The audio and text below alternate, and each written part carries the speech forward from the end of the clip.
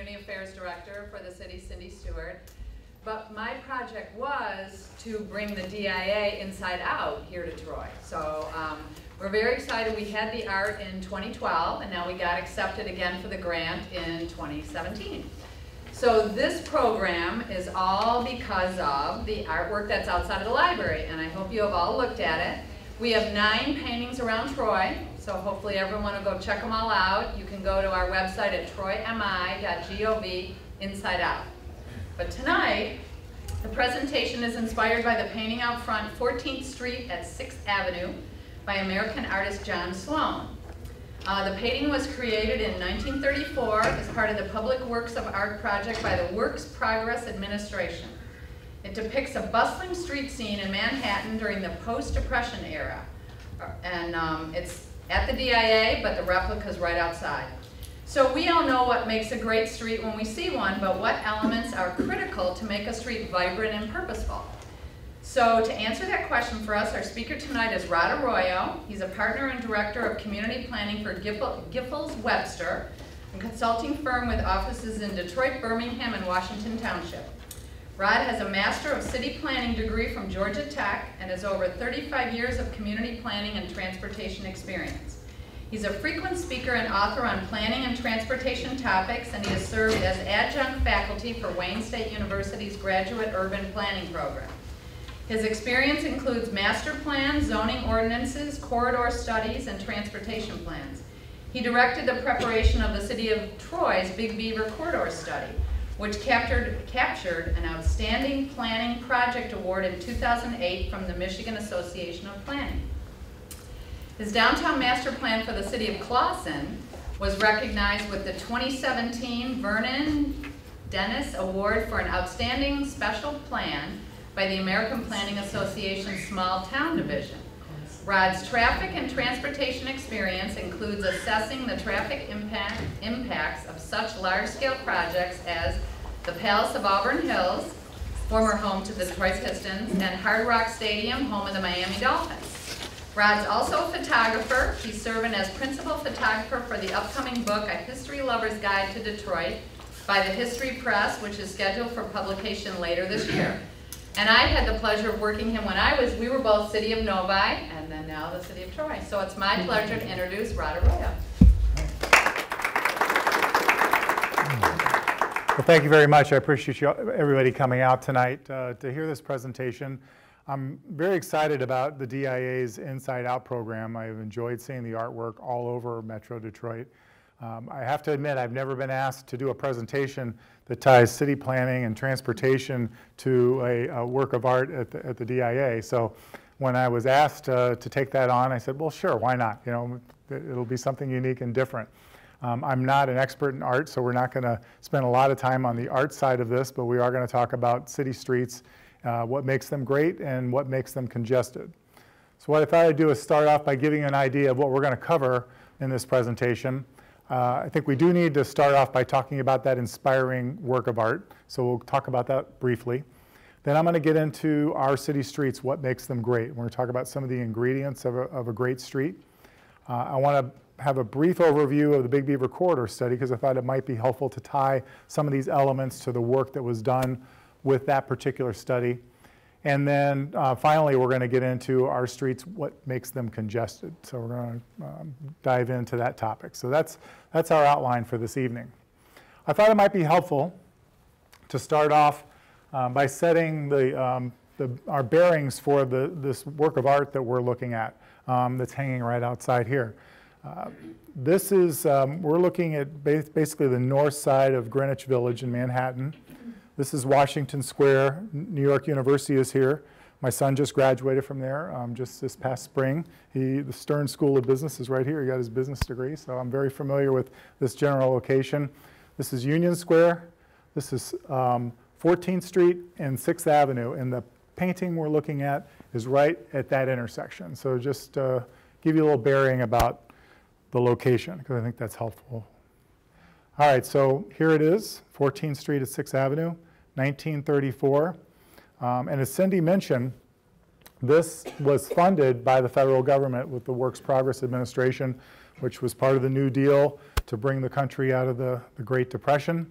Artists could earn about $45 a week if they were an established artist and they agreed to actually produce work. They could make money and they could be paid for it. And all the work they created was to be owned by the federal government.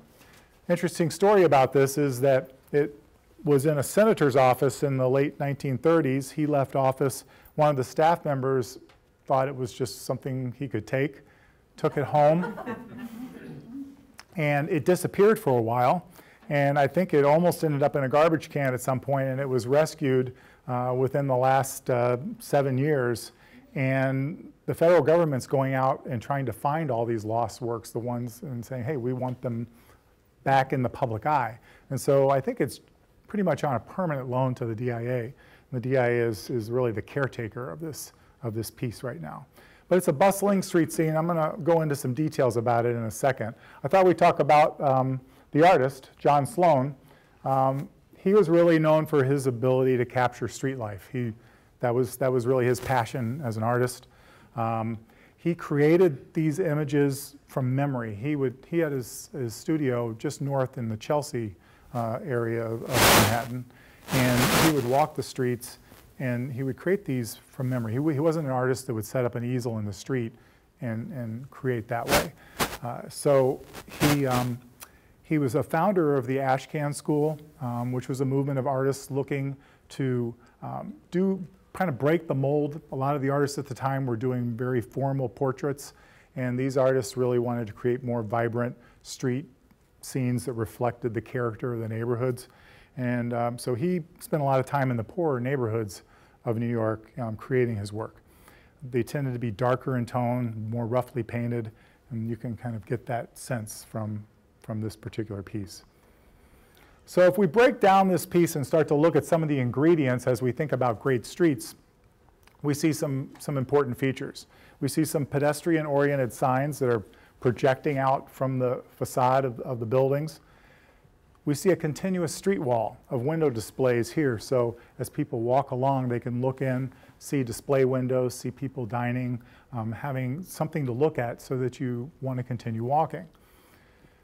We see a transit line, which is really interesting. I guess I'm not going to be able to point all the way up there, but the transit line along 14th Street, elevated, it no longer exists, but it was there at the time, and it obviously was a very imposing structure, but that's also an important part of an urban setting. There's street vendors. We have on-street parking, another very critical element to protect pedestrians and make them feel like they're comfortable in a street setting. And we see street vendors and the like, and then an appropriate building height to street width ratio, which I'm going to talk about in just a minute. And this feature up here, this turret, you notice that? Here it is today, same street, same location. That's about the only feature that remains that you might recognize. So here we see the street's gotten wider. You can tell the sidewalk is not quite as wide as it was back then. But the automobile didn't have the same presence as it does today, obviously, and there were a lot more people walking, using the streets. The Interborough Rapid Transit line closed in 1955, so that elevated line was taken out shortly thereafter. Okay, for us to talk about a great street, we need to think about what's not a great street. Okay, so if I look at these images, I would say these are not great streets. These look like streets that were designed by cars that want to move quickly, not designed for people. Even though we see sidewalks in both of these streets, you have a sidewalk here, sidewalks there, who would want to walk on these sidewalks? Think about, there's barely a tree anywhere to be found. There's nothing of real interest. All the signs are tall. They're oriented towards the automobile. You actually have automobiles for sale here with no buffer right up to the sidewalk. This is a very harsh environment for a pedestrian. Even when we think about residential streets, when the garage comes out and it's just the garage, we call these snout houses, and we basically call these garages with attached dwellings. And these basically looks like it was designed by cars looking to meet other cars. Because imagine if you're walking on this street, what's the likelihood of you interacting with a neighbor? No, you've got a garage door, it's closed, the entry to the house is recessed back. this is certainly not the type of street scene that's going to encourage interaction with your neighbors. So there's a book that came out in 1993 that I think is an excellent book if you want to learn more about great streets, and it's called Great Streets by Alan Jacobs. And these are some of his words. I thought I'd quote them because I think they're very relevant to what we're talking about today. First and foremost, a great street should help make community. It should facilitate people acting and interacting to achieve in concert what they may not achieve alone. The best streets will be those where it is possible to see other people and to meet them, all kinds of people, not just of one class or color or age.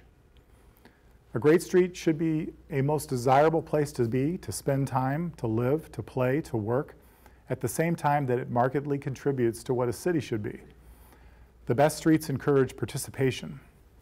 People stop to talk, or maybe they sit and watch as passive participants, taking in what the street has to offer. The best streets are those that can be remembered. It can stand for others. It is the best. To have achieved that status, it will have been put together well, artfully. So I think that's a great description of what a street should be. And I'm going to tell you a story about an impromptu conversation.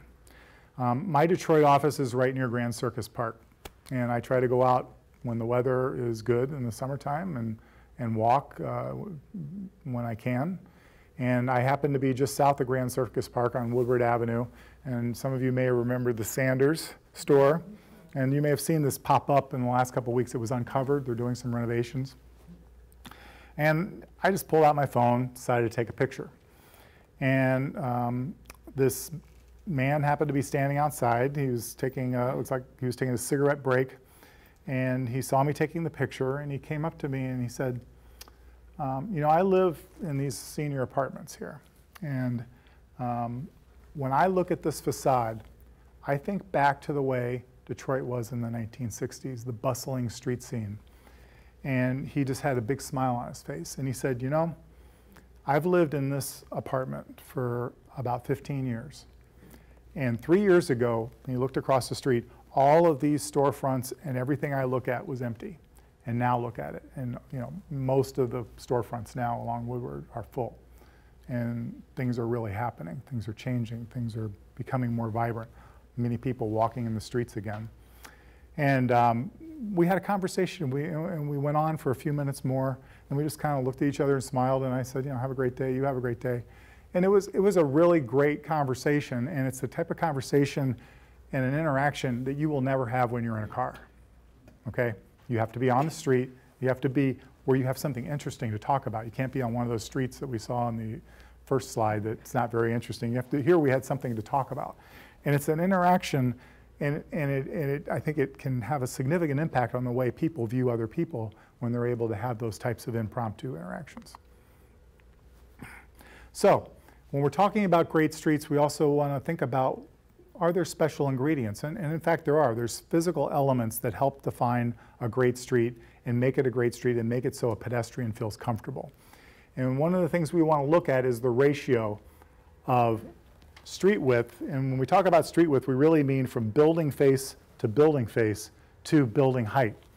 And the most desirable ratio to create a positive pedestrian experience is a 1-to-1 ratio, where the building height to the distance between the buildings across the street is the same distance. A 1-to-2 ratio is also desirable. As a matter of fact, a 1-to-3 and 1-to-4 are generally considered to be acceptable. It's when you hit the 1-to-5 ratio and it gets larger that those buildings get farther and farther apart, you lose that feeling as a pedestrian that you're actually in a place where pedestrians belong. So this is a typical suburban scenario. You would have 120 feet of right-of-way in the middle, and then you'd have a 70-foot setback, which would give you one double-loaded bay of 90-degree parking, and then a building. And that's what you end up with. You end up with a 1-to-15 ratio. That's not the type of ratio that's going to make a pedestrian feel comfortable. But that's a very suburban ratio. So let's take a look at some example of a local street. This is downtown Birmingham. Probably many of you are familiar with Old Woodward. We're right at Maple. from building face to building face is 100 feet. The two-story component here is about 30, 33 feet. So we have a 1-to-3 ratio right here in downtown Birmingham. And if you go down where the buildings are taller, the 4 to 5 story, we get closer to a 1-to-2 ratio. So it feels very comfortable as a pedestrian in downtown Birmingham as you stroll. One of the most famous streets in the world, the Champs-Élysées in Paris. It's about 229 feet from building face to building face. Building height, somewhere in the area of 7 stories, 75 feet. Guess what? It's a 1-to-3 ratio. Same ratio as we just saw in Birmingham, but at a much grander scale. So even though we're moving 10 lanes of traffic through the heart of this street, doesn't feel very pedestrian friendly. Here it has the elements and it has the ratio in the street elements that we're going to talk about that make pedestrians feel comfortable. Same street. I took this picture about 9:30 at night, loaded with pedestrians, loaded with activity. You would never know you've got 10 lanes of traffic next to this because of the elements that are here, the physical elements, the trees, the awnings, the signage, the sidewalks, the outdoor dining, the ratio of the building to the street width. All of those things come into play to make pedestrians feel welcome. Same thing in downtown Birmingham. You feel very welcome. You've got a lot of the same key elements. You have on-street parking to protect the pedestrians. You've got landscape elements. You've got a street wall. You've got continuous open glass areas to look into. You have signs that are oriented. We see some umbrellas. We're outdoor dining up ahead. Same type of environment. And if we look elsewhere in Michigan, this is Marquette in the UP. This happens to be a street, Washington Street. It's 66 feet wide from building face to building face. So with a 2-story building, you get the 1-to-2 ratio rather quickly. And when you go up to 4 stories, you can get even closer to an even better ratio. So it doesn't take long to start to see how these ratios can be reflected in the towns that we know and the places we probably feel comfortable walking. This is Beverly Hills, California. This is a pedestrian street. This is, no vehicles are allowed here. But when we start to take a look at the elements, we see pedestrian scale lights. We see pedestrian signs, signs that are oriented to the pedestrian. The continuous street wall with the open glass areas to look in, the flowers, the plantings, benches, textured pavement. This is a street that's not only walkable, it's sittable. You feel comfortable sitting and just observing, taking in the street life, or you can walk and stroll. You have those choices. And we're going back to the quote we heard earlier, the best streets encourage participation. People stop to talk, or maybe they sit and watch as passive participants, taking in what the street has to offer. So when we break down some of those other elements that make a street the type of street that a person is going to feel comfortable, we clean sidewalks, certainly. And those sidewalks do need to be buffered through traffic. People, particularly if traffic is moving at higher speeds, they're not going to feel comfortable walking without some type of physical buffer between them. On-street parking is usually the best way to do that, but sometimes you can't have on-street parking and you can have other buffers that can take the place of that. Paris was an example where we really don't have the on-street parking, but we have landscaping and wide areas that help to provide that level of protection. Continuous street wall, we've talked about that. The pedestrian scale design, architecture, street furnishings, signage, public art, lighting. The lights are brought down. They're not way high up in the air like you would light an open street area. They're down at the level where pedestrians feel like it's there for them. You've got architecture where the building openings are all scaled to the pedestrian level. They're not scaled like a big box store. It's scaled so when you stand in front of it, it's like, this is for me, this is for a person, this is designed for people. And then pedestrian elements like awnings, canopies, street trees, other things that protect you from the elements. All these things can protect you when it's raining or snowing, so that even though you're outside, you still can have an experience you feel comfortable about, and hopefully you'll continue that stroll. And we look at a continuous street wall, it's not what we see on the left. That building's all the way up to the road right-of-way, which is generally desirable, but there's no character here. The windows have been boarded up. If you're walking past this, would you keep walking? Why would you want to walk and have that experience? On the right, totally different. You've got a very lively display window. You've got some outdoor merchandise. It looks like the store next door is also very interesting. You've got a place for a bicycle to park. There's a lot going on here. You have some flowers. This is a place where you'd feel comfortable and you'd want to keep strolling. Great streets have to have places that are authentic. This is not authentic. This is an attempt by someone to make a fake downtown facade. And when we start to break this down, you can see there's no people here. You've got this bizarre change in roof line. You've got the bricks happen to go right up to the side of a window and then change brick style. The proportion of the windows makes no sense. It doesn't have the proper scale or rhythm. This is really not authentic in any way. This is authentic. You look at it and you immediately say, yeah, I'd like to walk here. This is downtown Marshall, Michigan. You've got the open storefronts. You've got landscaping. You've got on-street parking. You've got street trees. You've got signs that are oriented more towards pedestrian than vehicles. All those elements are there. And this feels like an authentic, real place that was not artificially manufactured to try to pretend to be something it's not. Retailers only have about 5 to 8 seconds to engage a passerby as they walk past the storefront. If you don't have a lively storefront window, you will likely just keep walking if it's not interesting. So you can do that by having goods that are appropriately displayed, or you can have dining. People like to see other people. They like to see people dining. Outdoor dining this is a great example. This is downtown Ferndale. This is Como's. And you've got people dining right by the sidewalk. You can actually be out for a nightly walk and see a neighbor or a friend that's dining, and you engage in a conversation. It's social interaction, once again, something that would never happen if you're both in an automobile. Another thing about great streets that's very important, and we start to think about this, I think you're going to, the essence of your 5 senses being part of the street experience. Sean Suter is a land use attorney and a zoning expert that I met in New York, and he recently had a post about the 5 senses, and I've taken some of his thoughts as part of these next few slides because I thought he really nailed the appropriateness of how we view the senses when we're in a great street. Starting with sight.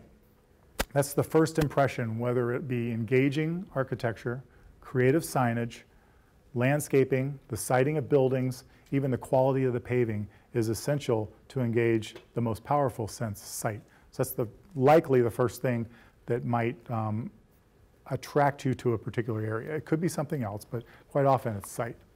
Smell. A street can smell awful, or it can be amazing. It could be the aroma of flowers. It can be food being cooked or grilled or somehow prepared, something else that might attract you to a store. Hearing, the sounds of people talking and music playing can make a street come alive and really make it feel special. Or honking horns and traffic noise can detract from that experience. Taste. Smell or aroma can either repulse you or lead you to something.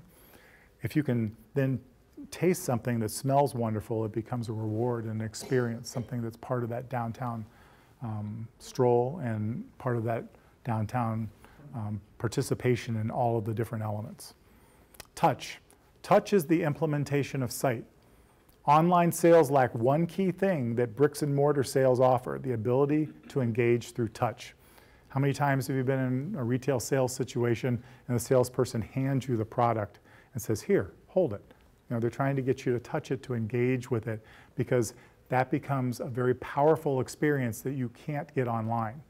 So a lot of retail stores in great street settings are actually thriving because they offer a high level of service and they offer the ability for people to touch the products and engage in that way. So if you can be really good at providing customer service and you can provide a quality product and let people experience it firsthand, you can compete with the less expensive retailers that may be selling through the internet. So just to summarize these streets for people: pedestrian-friendly atmosphere, artfully designed and authentic, mixed uses that work well together. A traditional great street's going to have ground floor retail, it's going to have ground floor restaurants, but on the upper floors it's going to have offices, it's going to have residential, it's going to have population that's there 24 hours a day. Connectivity to other parts of the community. We want people to be able to go from the neighborhoods to these types of streets through a variety of different transportation modes. You might want to drive there sometime, you might want to walk, you might want to ride a bike. You want to have those opportunities to take those different transportation modes. You appeal to all of the senses, and you have coordinated programs and events to keep drawing people back. Okay, I was on the street, I had a great experience, and I think I've seen everything, and then all of a sudden you hear, oh, they have a new event, they have a concert, they have an art display. There's a reason for you to go back. That coordinated program and events keeps you coming back for more in those authentic places. So when we get back to this slide of our garages with attached dwellings, well, this is an example of a dwelling with an attached garage. Here is a place where the garage is clearly something that is not presented to the street. It's recessed from the street. There is a porch in the front. There's the ability for someone to actually be sitting on the porch and engage with somebody walking by. This type of single-family architecture is the type that will build communities. This will build places where cars can get into their garages very quickly. I can't not talk about complete streets. I could spend the entire evening talking about complete streets, but I think it's important to at least recognize that streets are more than just roads that move traffic. We talked about this a little bit. We want to provide for all the different users of the road system, whether you be a motorist, a bicyclist, a walker, someone with disabilities, a transit rider. All of those folks have a role on the street. And we're starting to see more and more of that with pavement markings. You've probably seen these around where all of a sudden you're seeing the bicyclists in particular are getting very dynamic striping so that you know bicyclists have a place on the road. Okay, this is where they go. You can respect that as a motorist. And we have a place for pedestrians, we have a place where transit goes. All of those things start to become very evident when you tell people that other users have a place on the road. When we just have a 10-lane road with a narrow sidewalk on either side, it just seems like it's a place where vehicles will go. When you see this road, you know this is a place where others may go, that are other users. So the street's more than a road, it's a right-of-way. By state law now, communities have to consider complete streets planning when they do their community master plans. So we've had a change in the last 10 years. And so as we look at our communities when we're doing long-range planning, we have to think about all the different users of the street network. It doesn't mean that every road is going to accommodate every user.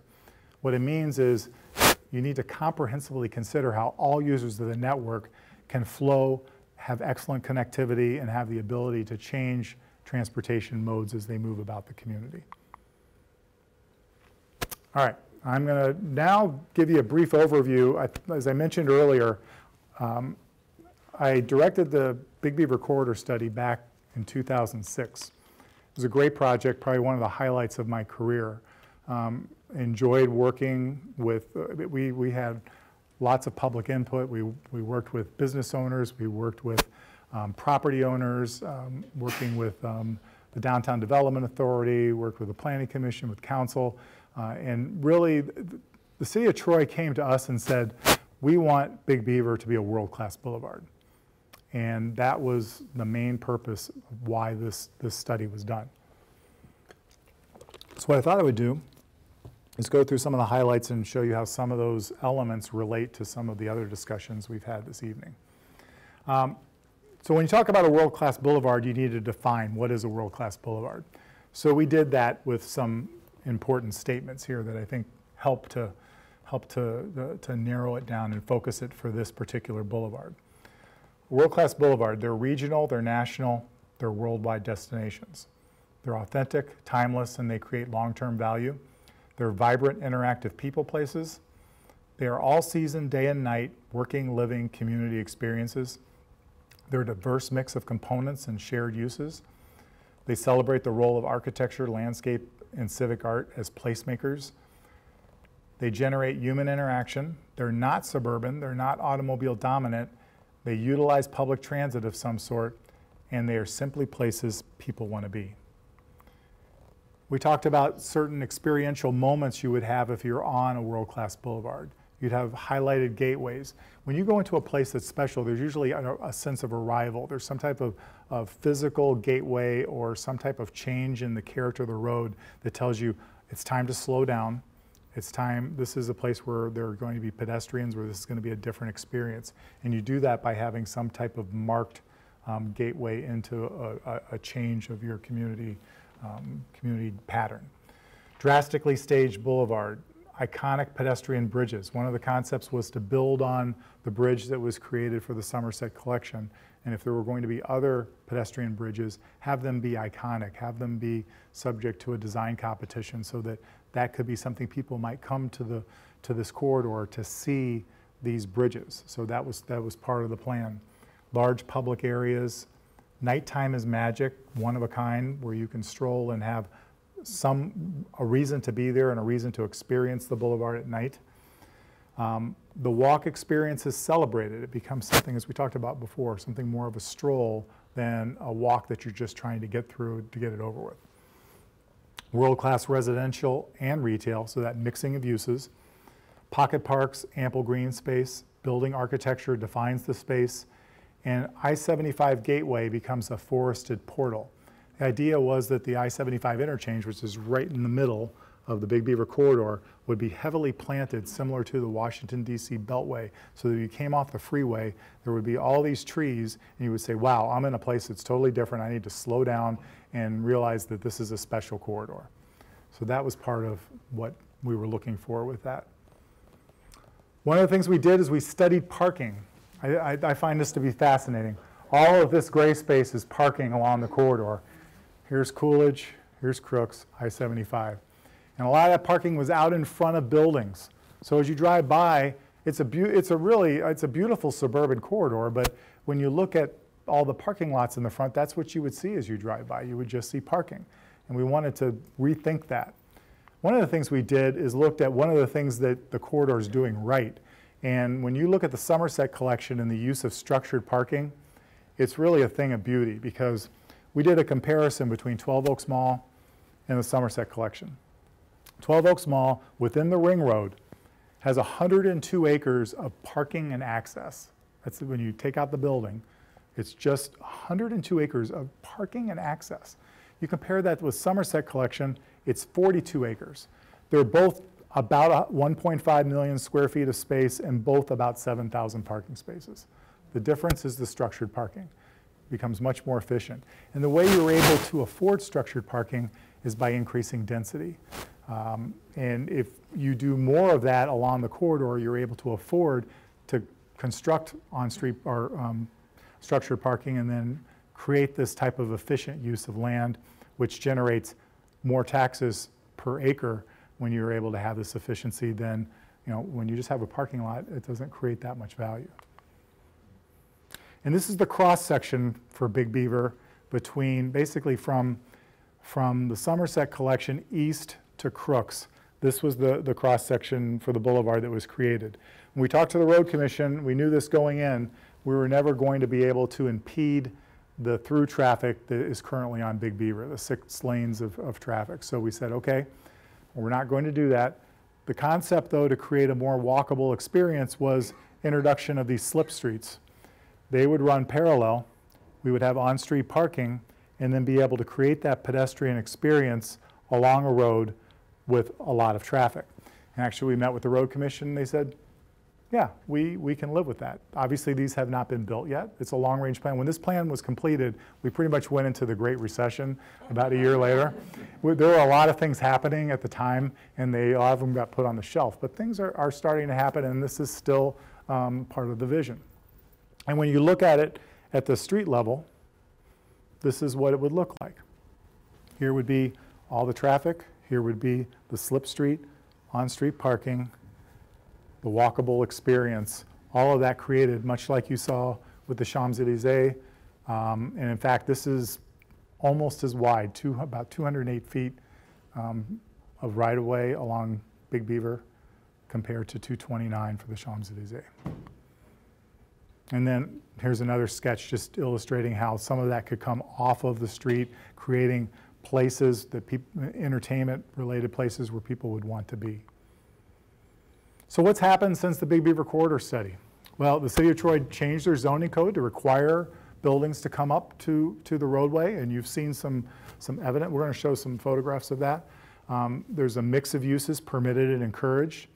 The city, some of you may have heard the Move Across Troy project, which is introducing mid-block pedestrian crossings along Big Beaver. Those, as I understand, are going to start construction soon. You have a shuttle service, free shuttle service, that transit's a very important element, providing alternative forms of transportation along a busy and world-class boulevard. So that is also in place, and you have the potential to add to that type of system. And here's just a couple of examples. At the time we did the study, this was just west of I-75, the north side of Big Beaver. That was the experience. Once you get off the freeway, that's what you saw. Now, in fact, my wife and I had dinner here tonight. It's a great place. But you can see, even though we don't necessarily have the density that would be preferred, you have a pedestrian-oriented experience. You have lighting that's for pedestrians. You have benches for pedestrians. You have outdoor dining. You have landscaping, pavement, all of these different elements that are creating something where you feel much more comfortable as a pedestrian in a location like that. This was an obsolete office building that also is now been replaced with new development brought up to the roadway. Once again, we're creating pedestrian-oriented places between the buildings in this location. You've got a lot of things happening here that couldn't have happened if the vision didn't change and the zoning ordinance didn't change to allow this. And hopefully, as things happen, there'll be more development that matches the type of vision that was created in that corridor study. And many of you may have seen this plan. This is Bob Gibbs's plan for the town center, this area where we are right now. So these same concepts are being carried forward from the Big Beaver Corridor study into the Civic Center complex. Once again, trying to provide for walkable areas that make sense where you're creating great streets and great experiences for people to interact. So we talked a lot about slowing traffic down, creating this great pedestrian experience. Besides making it so that it's good for business, it's good for traffic safety. When vehicle speeds are lower, streets are safer for pedestrians. At 20 miles an hour, the risk of death to a pedestrian on foot struck by a vehicle is 6%. At 30 miles per hour, that risk of death is 3 times greater. At 45 miles per hour, the risk of death is 65%, 11 times greater than at 20 miles per hour. And then if you're struck by a car going 50 miles per hour, pedestrian fatality rates are 75%, injury rates are more than 90%. So as a pedestrian, you're much more likely to be injured less or potentially even survive if you're in an area where the speeds are lower and if you happen to be hit by a vehicle. On-street parking is a critical element for great streets. We've talked about that buffering of pedestrians from moving traffic. You typically need speed limits of 35 miles per hour or lower, preferably lower, for you to be able to get on-street parking permitted by road agencies. So the way you change driver behavior is you start to change what's happening along the roadway, bringing the buildings in closer, increasing the roadside friction, adding those pedestrian elements, giving the visual cue to the driver that it's time to slow down. And once that happens, then you're able to get the speeds down to where it matches the pedestrian experience, and you could potentially even introduce on-street parking because the speed has lowered to the point where it supports it. So now I want to transition to the congestion side of the equation. Our city streets, what makes them congested. Number one, we're driving a lot more. Okay, I think this graph is fascinating. We're comparing 1980 to 2015. In the United States, over that period of time, our population increased 41%. During that same period of time, the vehicle miles traveled by people in this country increased by 103%. Massive difference between the population growth and the change in VMT. How about the number of lane miles? How about the number of lane miles? So what do we have to work with as a motorist? Between 1981 and 2011, we had a 10% increase in the number of lane miles in this country. In that same period, we had a 92% change in vehicle miles traveled. So all those vehicle miles traveled, they're sucking up the capacity that was already there and maybe some of the new capacity that's being added. But no wonder our streets are feeling congested. We're traveling a lot more, but we haven't really added a lot more lane miles over that same period of time. We like to drive alone. Nationally, 76% of us drive alone. Transit's 5%, bike 0.6%, walking just under 3%, carpool just under 10%. We like to drive at the same time. This is I-96, hourly profile of I-96. We can see that from about 5:30 to 8 a.m. and from about 2 to 5:30 p.m. in this case, that's when the peaks really occur. And if we actually look at the volume, here at 4 p.m., 14,235 vehicles. If we wait to 7 o'clock to travel, there's only 6,200 vehicles on the road. Imagine the experience of driving at 7 p.m. versus 4 p.m. This is an interesting photograph. Here we have 150 people in 103 cars, or we have them in one bus. Shows you the power of driving either alone, or maybe some cars might have one person with them. Takes up a lot of space, consumes a lot of the roadway. If we take transit, we can have a significant impact on how much of that road capacity is actually available. We are spread out and we drive greater distances. Let's look at what's happened to developed land in this country and compare it to population growth. 1982 to 1987, U.S. population grew by about just under 5%. The acreage of developed land grew by just over 7%. If we jump over here during the boom time here, 92 to 97, our population grew by just over 6%. Developed land, acreage of developed land, over 11%. And then once the Great Recession started to approach, things started to get a little bit more balanced the other way. But you can see when times are good, our population was growing some, but the amount of developed land was growing a lot faster than our population was growing. That's because we were building on larger acreage. The homes we were purchasing were on larger lots. We were just consuming a lot more land. Most of our children no longer walk to school.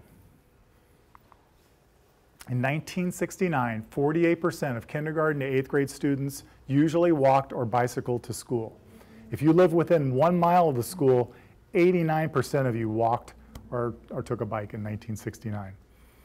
Fast forward 40 years, 2009, 13% of kindergarten to 8th grade students usually walked or biked to school, and if you were within a mile, 35%. 48% to 13%. So why is this happening? Well, they did a survey and asked parents, why aren't your kids walking or biking to school? 61% said the distance to the school. 30% said traffic-related danger. Just under 19% said weather. And then under 12% said crime. I was really surprised that I thought the crime number would be higher. It really isn't. It's really the distance to school is because of the way we build schools. About half of the states in this country have minimum site sizes for schools. Funding sources favor new construction over rehabilitation. Land is cheaper outside of population density. It's cheaper to get the land on the fringe of development. And our Euclidean zoning, which is essentially our zoning which separates every land use into individual categories where we don't mix the uses, it tends to spread everything out even more. So we increase sprawl, we increase travel distances. We used to have our elementary schools in our neighborhoods, and you would walk to them. Now they're built in these some of these elementary schools look like community colleges almost. They're so big, and they're on major roadways, and some of them don't have pedestrian walkways from the neighborhoods to them, or if they do, they're along very heavily traveled roads. There isn't that protection, and people don't necessarily feel safe walking. So what really happened? And once again, 1969 to 2009, we see this big jump in the use of the family vehicle. It was low in 69, now it's really high in 2009. But look at the use of the school bus. School bus hasn't really changed. 38% were taking the bus, 39% were taking the bus 40 years later. The big change is right here, family vehicle versus walker bicycle. And what else happened during that time? 1969, 48% walk or bike to school. Obesity rate of children 6 to 11 years old, 4.2%. We're at 13% walking or biking to school. Obesity rate of children 6 to 11, 18.1%. Now, obviously, there's a lot of things that go into the obesity rate for children, and the way they get to school is not the only reason why we have an obesity issue, but it's one of the factors. That's a substantial change. Parents driving their students to school comprise about 10 to 14% of morning peak hour traffic and 5 to 7% of all vehicle miles traveled. 40% of parents driving their children to school returned home immediately thereafter. These are all trips that are being created on the road network because of the way we built our schools and the way other societal changes have occurred, and we're clogging up our roads with trips that don't really have to be made in a vehicle. Many of us don't drive very well, and we know better. AAA survey, national survey in 2014, random sample of about 3,500 US residents driving 16 plus. Nearly 1 in 5 drivers have been involved in a serious crash. Nearly 1 in 3 Americans have had a friend or relative seriously injured or killed in a crash.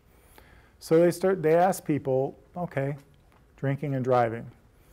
91% say that's completely unacceptable. 12% said they did it in the last year. 1.5% say they do it fairly often or regularly. Cell phones. 45% said it's a serious threat to use a cell phone in the car. They said it's completely unacceptable to use a handheld phone. 42% said that. And for hands-free, they said 17%. 69% said they did it in the last 30 days, and roughly 30% said they do it fairly often or regularly. How about texting and emailing while you drive? 79% said it's a serious threat. 84% said it's completely unacceptable to type texts or emails. And 27% said they typed or sent or texted an email in the last 30 days. And 36% said they read a text or an email in the past 30 days. How about speeding? 15 miles per hour over the speed limit on a freeway. 32% people said that that's a very serious threat. Almost half the people said it's completely unacceptable. 46% people said they did it in the last 30 days. 14% say they do it fairly often or regularly. How about speeding in residential streets? Going 10 miles an hour over the speed limit. 44% said it's a serious threat. 64% said it's completely unacceptable. 43% said they did it in the last 30 days, and almost 10% said they do it often or regularly. How about running a red light? Serious threat to 55%, unacceptable to 73%, did it in the last 30 days, 35%. Fairly often, 2%. All right, so there's a lot of talk about autonomous vehicles. Can they improve traffic flow? Can they improve safety? Well, let's look at a couple things. I have a video I want to show you. It's pretty interesting. I have to go over here to launch it.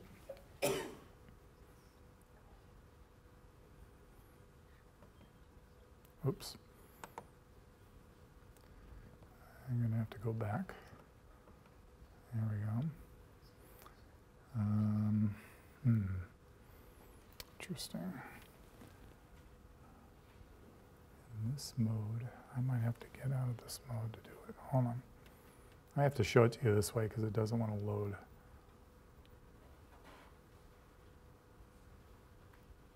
Where is my...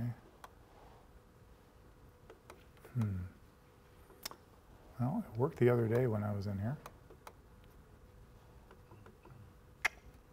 And I don't know why it's not working. Well, it's a short video, and I can describe it to you. It worked the other day when it was here. Okay. What this does, I will describe it. I apologize. This loaded back up. These universities basically took vehicles and had them go in a circle. And they measured the throughput, the number of vehicles per hour that could be handled by going in this large circle. They measured the amount of vehicle consumption, and they measured how frequently people brake. And what they did was they let it just go randomly, and you could see what happened. All of a sudden, you know how people are. They're not going to all keep the perfect proper distances between vehicles, and someone would brake, and then someone behind them would brake, and you get that chain reaction, and everybody's braking. Well, they introduced one autonomous vehicle into it that was paced at a precise speed. And what happened was it changed the pattern of all the vehicles behind it, because there was this consistency in the lead vehicle. The volume, the number of vehicles that could actually pass through increased, the speed efficiency improved, and the percent of braking dropped. And what the ultimate result is, which is here's the conclusion, our experiments show that with as few as 5% of vehicles being automated and carefully controlled, we can eliminate stop-and-go waves caused by human driving behavior. So we don't know when autonomous vehicles are going to be fully introduced into our road network, but they have the potential to have a significant positive impact on traffic congestion, even if 5% of our fleet becomes autonomous vehicles. Audi Urban Futures Initiative looked at what's happening with autonomous vehicles, and the project manager in this case said the biggest change to the urban fabric is going to be parking infrastructure. Parking will be moved indoors and outside of the city centers, freeing up outdoor lots and spaces for development and public space. Lots will be able to accommodate 60% more cars thanks to smaller driving lanes, greater maneuverability, and the lack of the need for stairs and elevators. And that's really thinking about almost a 100% autonomous vehicle situation. We're really far off from that, even if it ever happens. But any level of that could potentially reduce the amount of parking that we need, because people don't park the car. If you're in an autonomous vehicle, it takes you someplace, you get out, that vehicle then goes off and serves somebody else. So imagine what happens when all of a sudden we don't need that parking anymore. We can reimagine that for other spaces. We could put new development, we could turn it into parks. The opportunities are endless in terms of what could happen with autonomous vehicles. So driving lanes could become narrower. We could narrow the right-of-way that we need potentially due to more precise driving. We could see the end of human error in driving. Certain uses like car washes, gas stations, and vehicle service, they may be moved outside of the developed areas into centralized hubs where these vehicles then at night go out to be serviced and then come back when they're needed when people are awake. Large fleet owners may own the majority of vehicles. Trucks and vehicles may increasingly move in large platoons. Imagine trucks that need to get from one end of the country to the other, all traveling where maybe they're only 3 feet apart from one another, all moving at the exact same speed with no impediments. Imagine the efficiency of the flow and how goods and services can be improved by the efficiency created by autonomous trucks and autonomous vehicles. However, we have to keep in mind there's still going to be a need for pickup and drop-off areas. Imagine if you're at a Detroit Lions game, it gets out, you've got 70,000 people and they're all calling for the autonomous vehicle at the same time. Obviously, it's not going to work. You have all these vehicles, all of a sudden you have a traffic jam. So you're back to the whole traffic jam, traffic congestion problem. So you're still going to have to create these separated areas for drop-off and pick-off. You're going to have pick-up. You're going to have to not have everybody want to use the vehicle at the exact same time. You're still going to have some of the challenges we face today with large facilities that happen to have a release time that's at the same time. We don't have a dispersed release time. Fixed rail transit lines may be negatively impacted. People may become very used to the freedom of being able to get picked up at one place and dropped off at another. A fixed rail transit line may be less attractive to them. Maybe bus rapid transit or using more flexible transit opportunities may be a good bridge between using an autonomous vehicle and using transit. And electric vehicle charging stations are going to be needed. A lot of communities and ones we work with are now requiring that at least the conduit underground for electric vehicle charging stations be put when parking lots are being constructed, so that when the demand increases for electric vehicle charging stations, you can put them in without tearing up the pavement, tearing up the site. It's pretty inexpensive when you're building a new parking lot to just put in some conduit for that. It costs a lot of money to try to retrofit a parking lot by digging it up to bury the conduit in order to achieve electric vehicle charging station installation.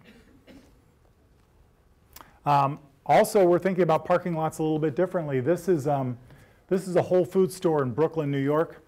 There's an aerial view, and then what you're seeing is solar collectors. You're seeing wind turbines. And the thought here, the Department of Parks and Recreation in New York is actually looking at 40 of their parking lots and topping them with solar panels, because as we see the use of electric vehicles increase, the demand to charge those vehicles is going to increase. And if solar panels can achieve that, imagine what benefits there could be. One, your car in the summertime is going, and even during inclement weather, is going to be protected by the covering, and that covering is generating energy that can then recharge the battery in your car. So you get a lot of benefits from that. And then when we look at improving driver behavior, some studies equate being in a car as being similar to being in an internet chat room. You're somewhat anonymous. You're insulated by your car. And how many of you behave differently when you're in your car than you do when you're walking down the street? You know you do it. You know you do it. So what's the result? Road rage, use of the middle finger, aggressive driving, and reduced safety. All of those things become somewhat acceptable when you're in your car because you feel like you are somewhat removed from society. You're no longer walking down a street where people are right there. You're in this vehicle going as fast as you can, and maybe people won't see you, and you may act in a way that's different. Using cruise control or maintaining a consistent speed and increasing your following distance can have a major impact on traffic congestion. And if you go on YouTube and search for this, there's actually folks that are going out there and testing this. This one gentleman said, I'm going to see if I can, by myself, have an impact on the daily commute. And he went out and started increasing his traveling distance so that if the car in front of him braked, he would no longer have to brake. He could just take his foot off the gas. So the person behind him doesn't see the brake lights come on, so they never tap the brakes. And that chain reaction never occurs because you have that increased following distance. So if we would all drive that way, where we would increase the following distance and be at a more consistent speed, we can have a serious impact on reducing congestion. Merging. This one is fascinating to me. You know what it's like when a road shrinks from 2 lanes down to 1. The most efficient thing to do is for the drivers just to stay in their respective lanes and merge at the last minute. But it's socially unacceptable, right? You hate it. You're in this long line, someone goes by you and you're like, what are you doing? I've been waiting all this way, and you're cutting in at the last minute. Well, it's called a zipper merge, and it's more efficient if you wait to the last minute. What we have in a normal situation with a backup is people are trying to merge in here. Wherever they see a gap, they're just going to move. And so drivers are stopping or slowing down throughout this backup, trying to let motorists in. The most efficient way is to wait. And actually, the Minnesota Department of Transportation is actually putting up signs now saying, merge here at the last minute. This is where you should merge. Let's get that zipper merge going. And it's going to take something like this to change the culture, because right now it's socially unacceptable. And people do it. People get mad. People get frustrated. Lots of middle fingers start flying.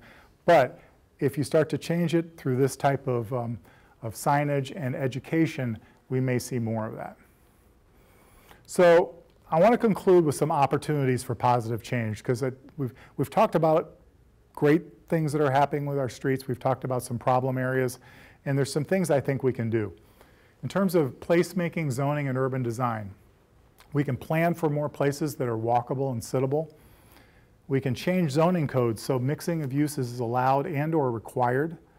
We can adopt form-based regulations like the City of Troy has done in appropriate areas to encourage a pedestrian-friendly urban form, bringing the buildings up to closer to the road.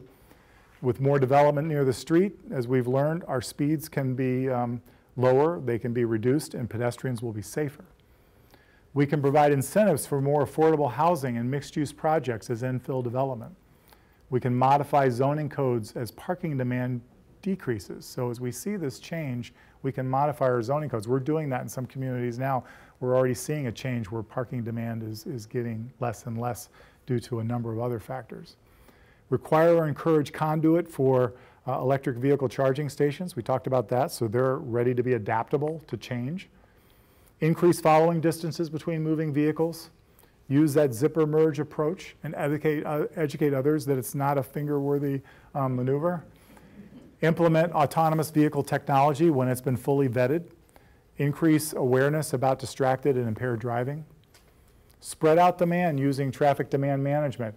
Try to take your personal trips when it's not a peak hour. Do it in an off-peak time. For work trips, employers need to continue to coordinate their start and stop times, particularly large employers, automobile factories, other large, if everybody's letting everybody out at the same time, we're going to, as we can see, we're going to create serious traffic problems. But if we can spread the demand out more, we can get better use of the road network that we have. In school traffic, we need to reconsider our school siting policies. And at a minimum, build non-motorized networks. So even if a school might be farther away, if it's within a reasonable biking distance, you might bike if you've got a safe path to get there. Consider the context of the right-of-way and all of its users, not just vehicle congestion, when we decide whether or not to widen a road. When you have congestion, it's easy to say, okay, we're going to fix this by going from 2 lanes to 5 lanes. That's not always the solution. Sometimes there is a demand there that is being diverted to other streets, and once you widen that roadway, those folks just come to that roadway that's been widened, and congestion returns quickly to a roadway even though it has more lanes. We also need to think about all of the users. Is that the appropriate thing to do, to widen that road if it's a road that's being, or a street that's being used by pedestrians or has the potential to become a pedestrian-oriented street? So we need to look at all those users before we make those decisions. Supporting and funding transit, and particularly in those areas where we're trying to get people into a more dense situation and be able to get customers and employees back and forth from those areas. And then some of the ones that are a little bit more controversial, but I think we still need to explore them, congestion pricing on roads. There are places that are doing that now, where if you drive during the peak hour, you're going to pay a fee for that. It's going to cost you money to travel during peak times. That can have an impact on when people use the roads. In fact, it does have an impact, and that's something that is somewhat controversial, but it can potentially have an impact in those more extreme situations. Increasing the cost of parking. Parking in a lot of suburban locations is free. You just park, there's no consequence. What if you had to pay to park everywhere you went? Would that change your mode of transportation? Would you think about transit? Would you think about carpooling? Would you think about riding your bike? You probably would, because we are all impacted by the cost of the decisions we make.